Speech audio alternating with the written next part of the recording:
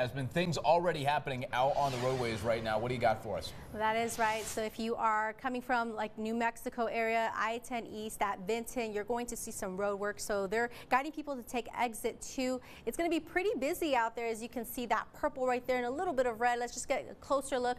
That speed is down to 20 miles per hour. So it's pretty bad. I-10 and Trade Information Center, lots of backup right here. You can see. So if this is your regular commute, see if you can take a detour, especially since they're guiding people on to take exit 2.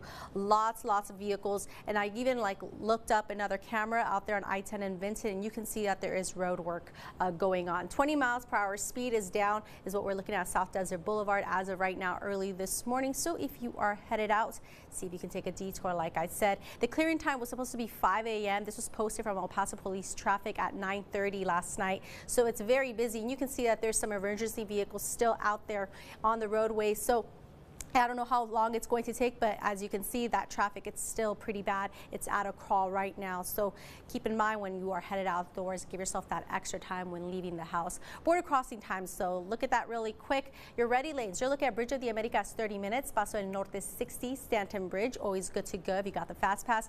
Now Isleta, it's going up. We were at 30 minutes. Now we're back at 40 minutes as of right now. Looking pretty good so far. See if we can look at other drive times here. Anthony to UTEP, you're looking at 35 now. You just saw it was at 53. It was red. Now it's at 35 because traffic is starting to move. So Paisano to Montana, 6 minutes. UTEP to Fort Bliss, you're looking at 12 minutes as of right now this morning.